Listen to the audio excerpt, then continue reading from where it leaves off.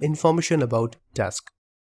In this video we are going to take a look at a couple of points. First of all, I will show you that what is the task available, and then how we will proceed inside that task. I will also explain you about that.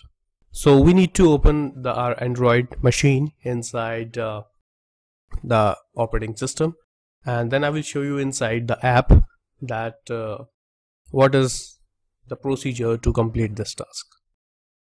So guys, here you can see that this is our Android machine available, and I'm going to use the first one, which is Android logging secrets. So you can click on lesson 1,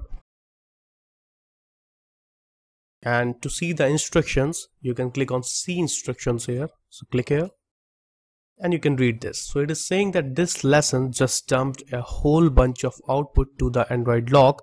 The secret code is lurking somewhere in there.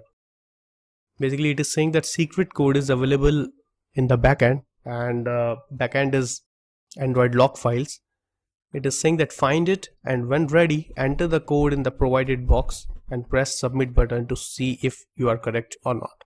Click again here. So you can see here that it is showing me a blank box here. We need to provide the answer and click on submit button, and then it will provide us that the answer is correct or not. So the task is quite simple. You need to open this app, IG Learner app, right? It will automatically create some log inside the log files. We need to visit the Android log files using command prompt.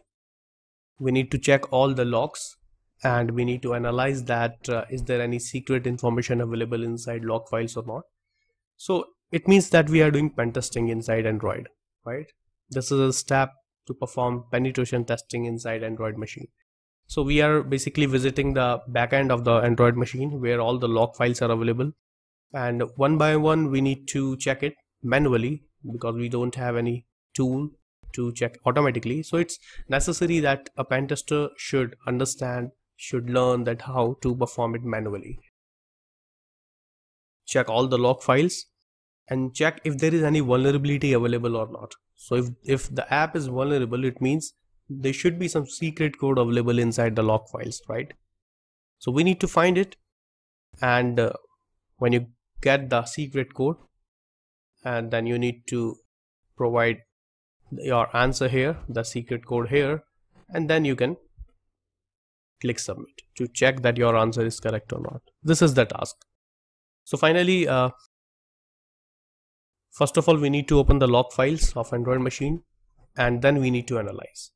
So we need to understand that how we can open the log files of Android machine, because still we don't know that how to open the log files. That I'm going to discuss in the next video, that how you can open the log files of an Android machine, and then later we will complete this task.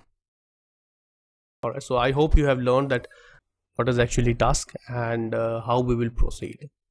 So this is the information about the task, and I hope you understood about the task.